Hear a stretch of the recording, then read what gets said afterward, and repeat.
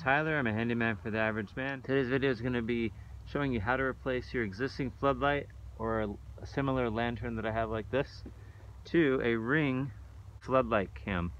And this is motion activated security camera with floodlight, a really bright light, with two-way talk and siren. This connects to 110 to 240 volt wiring, replaces your existing floodlight. So we're good there. And so let's go ahead and turn off the power. You can see I have the light on. I'm going to go ahead and switch the breaker now. Also, if you haven't already, please check out my other video, how to install your Ring doorbell. Alright, power's off. Alright, so let's go ahead and open up the box, see what we got.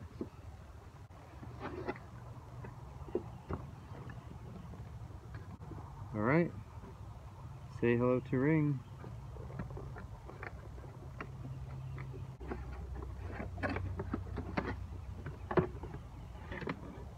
Alright, so here's the actual device itself.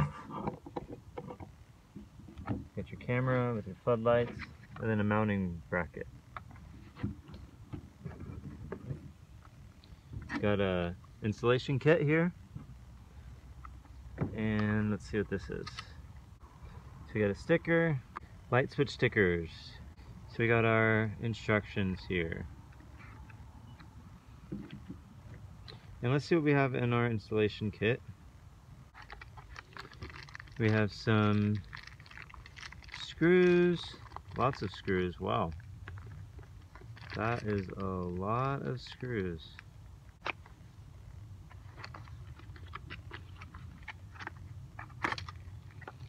Alright, we got our traditional Ring screwdriver with a star head. Then we got some wing nuts and a hook. Alright. This shows you a general idea how it works. You have the junction box, the mounting bracket that we're going to put on top, bracket screws, light lock collar, which is right here, with your adjustable knobs with the lights, and also your motion detector here. And so you got your wire nuts connecting the wires. That's what we're going to do with the existing wires we have. Alright, so it says the first step is to go ahead and just open up these knobs so they can rotate and we can easily access the mounting screws. So just enough to where they can move. It says go ahead and rotate the camera 180 degrees. So we just need to loosen it up here.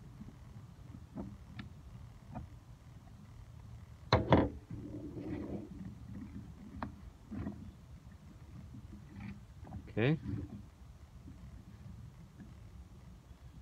Now we can tighten it back in place. And this can always be adjusted later on as well.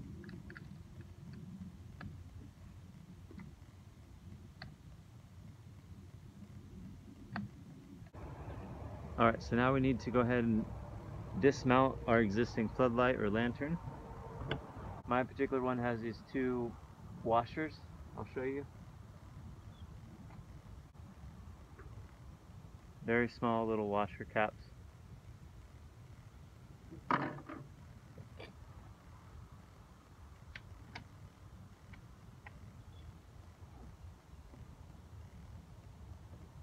Alright, with the power off, we're going to go ahead and disconnect the wires that we have. So you have these wing nuts, we're just going to unscrew those.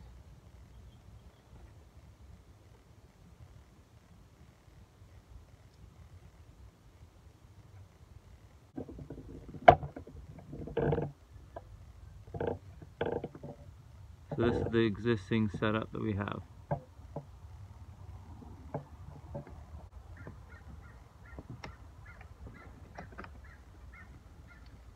So white off the white, copper wire after copper wire, and black off the black. Alright, so I went ahead and got this bracket onto secured on the wall, anchored on the wall. I do want to point out that the Ring instructions say take off the existing bracket and replace it with the Ring's bracket. So because I wasn't able to attach to the actual junction box itself, because I have this little platform, and I had to leave the bracket in place and kind of attach to those other bolts here. And so this is a little different than what you will actually do if you don't have this type of setup that I did. So this is kind of unusual. I had to be a little innovative for that. The next step is getting this hook.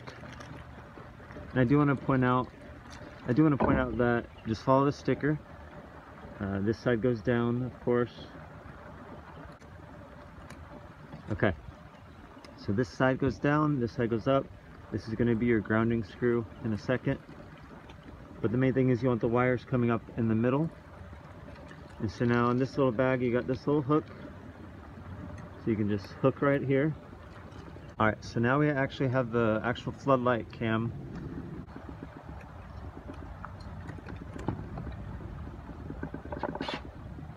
So we're going to use the hook to just secure the weight. Secure the weight of the floodlight. Now we're going to attach the wires. You got 3 sets of wires here. You got a copper. Your copper wire is going to be your ground wire. So we're going to go ahead and get this attached to this other copper. You can use either your existing wire nuts or a new one that Ring gives you. So this is going to connect to the copper here.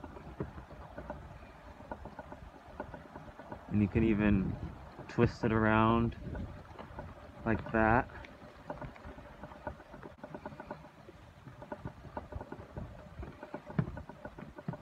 Okay, so I just kind of wrapped it around itself a little bit.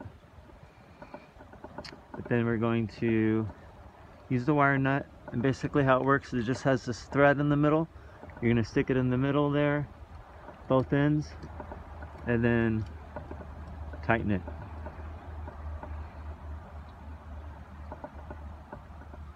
Okay, so next, now that we have the copper wire from the floodlight connected to the other copper wire, that's our ground wire. Now we need to go ahead and connect this ground wire to this ground screw. Probably have to loosen it up a little bit. And literally all we're doing is just wrapping it around this green screw, just so it has a strong connection, so everything is grounded. Okay, nice and tight. Okay, so now our white wire is going to be our neutral wire. So you just take off this little piece here, and we're going to do the same thing, connect them, put them in the wire nut inside, give it a good twist until it's nice and tight.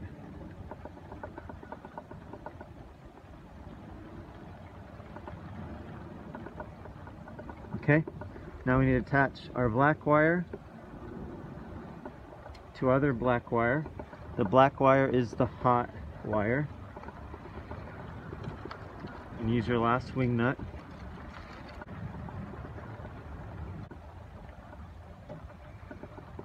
So now we need to push all the wires through the center here.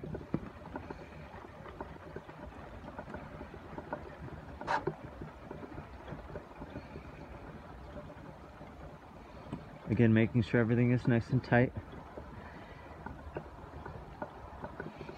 Alright, so I want to point out that it's not flush in the back because of the wires. I still need to push in a little bit more.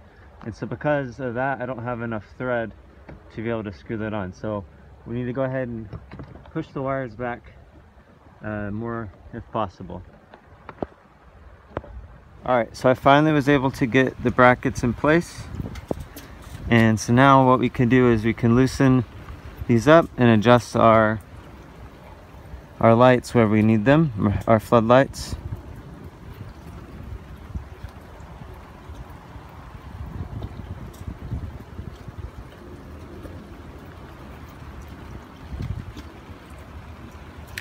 And also the same with the camera.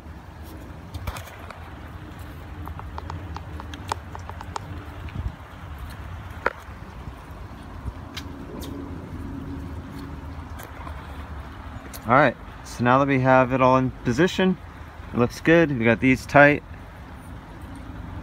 We need to go ahead and go to the app, the Ring app, and add a device. Alright, I have the floodlight cam set up. So there you go. Looks good. Alright, so I hope y'all liked the video, found it helpful. And if you have any comments, questions, please comment below. I appreciate it. And y'all have a great day. Thank you. I am a handyman for the average man. Thanks for watching. Bye.